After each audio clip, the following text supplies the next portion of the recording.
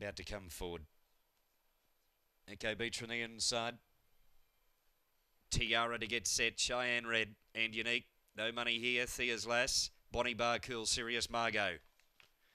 Second line.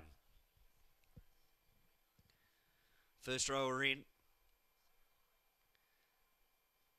So the tab move is the 7, which is Unique for Rusty Dillon. There's the signal through. Here's the lure. We're right.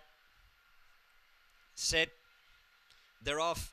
Now from the 3, Tiara showing good speed, and also Echo Beach up to attack, and they're followed by now Sirius Margot as they jam here up front, swapping and changing, spearing through now. Unique found the lead.